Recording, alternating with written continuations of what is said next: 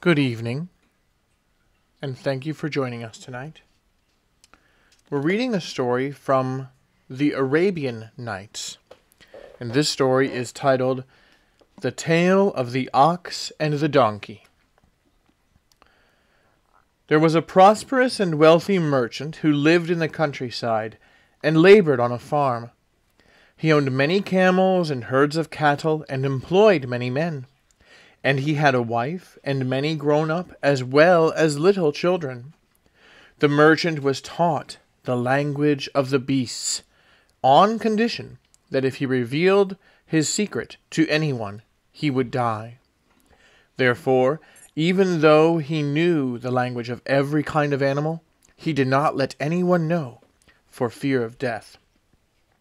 One day, as he sat with his wife beside him and his children playing before him, he glanced at an ox and a donkey he kept at the farmhouse, tied to adjacent troughs, and heard the ox say to the donkey, "Watchful one, I hope that you are enjoying the comfort and the service you are getting.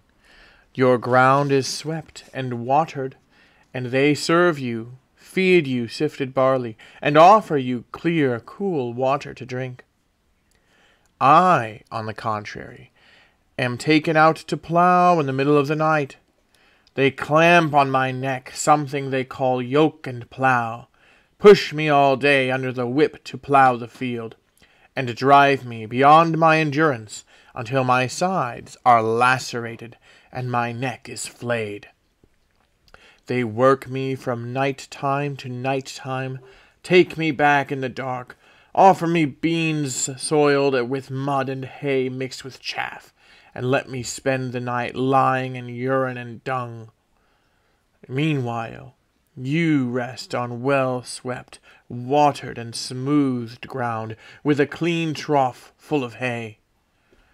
You stand in comfort, save for the rare occasion when our master the merchant rides you to do a brief errand and returns. You are comfortable while I am weary.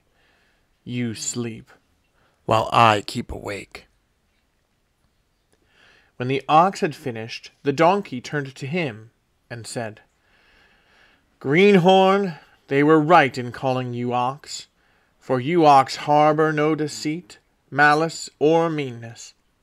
Being sincere, you exert and exhaust yourself to comfort others. Have you not heard the saying, out of bad luck they hastened on the road? You go into the field from early morning to endure your torture at the plough to the point of exhaustion.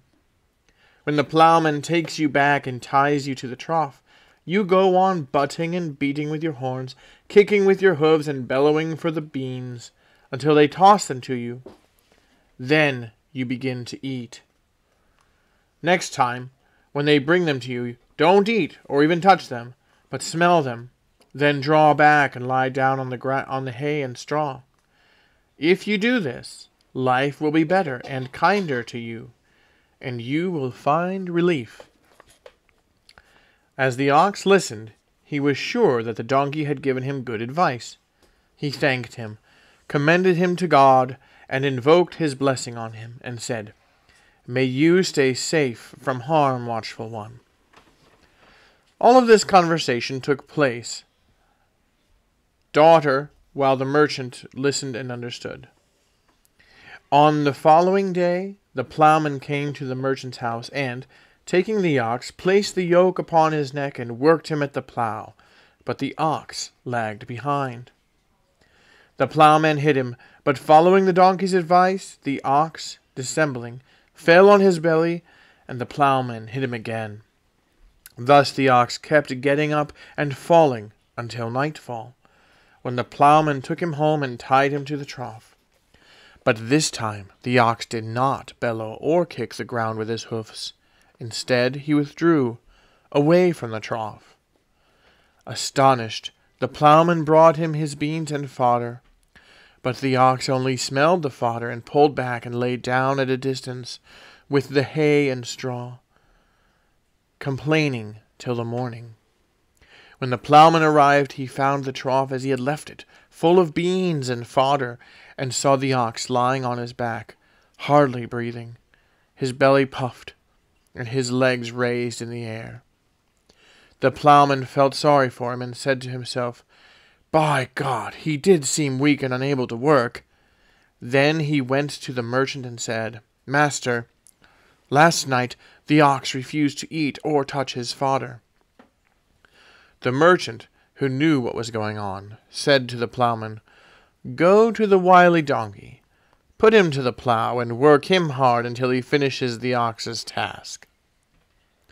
The plowman left, took the donkey, and placed the yoke on his neck. Then he took him out to the field and drove him with blows until he finished the ox's work, all the while driving him with blows and beating him until his sides were lacerated and his neck was flayed. At nightfall he took him home, barely able to drag his legs under his tired body and his drooping ears. Meanwhile, the ox spent his day resting. He ate all his food, drank his water, and lay quietly, chewing his cud in comfort. All day long he kept praising the donkey's advice and invoking God's blessing on him. When the donkey came back at night, the ox stood up to greet him, saying, "Good evening, watchful one. You have done me a favor beyond description, for I have been sitting in comfort. God bless you for my sake." Seething with anger, the donkey did not reply, but said to himself, "All this happened to me because of my miscalculation. I would be sitting pretty but for my curiosity. If I don't find a way to return this ox to the former situation, I will perish." Then he went to his trough and lay down, while the ox continued to chew his cud and invoke God's blessing on him. "You, my daughter, will likewise perish because of your miscalculation. Desist, sit quietly, and don't expose yourself to peril. I advise you out of compassion for you." She replied, "Father, I must go to the king, and you must give me to him." He said, "Don't do it." She insisted, "I must."